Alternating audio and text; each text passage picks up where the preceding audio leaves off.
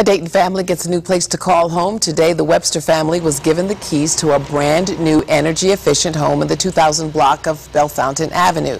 Students from the Miami Valley Career and Technical Center helped Habitat for Humanity build and deliver.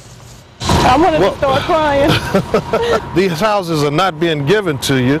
You're becoming homeowners. You pay your mortgage and this and that. And to be able to be blessed with the Habitat program, that's a wonderful thing. The Websters' new home is worth about $80,000. The Websters have a zero-interest mortgage rate. They hope to be living in the home by June.